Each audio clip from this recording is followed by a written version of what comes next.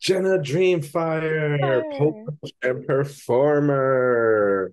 Yes. Yes, and just recently opened a studio. Yes, currently still working on it. So excited to see what's been going on. She's creator of Cape Cod pole parties.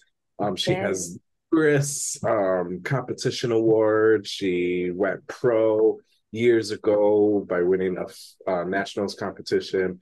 Yeah, she's been doing Cape Cod pole parties for years. She's performs or she does a float at the P-Town Carnival Parade every year. So if you want Yes. to find out how to get into a parade, she has some good tips that she can definitely help you. Right? Jenna does so many things for the pole community in Cape Cod.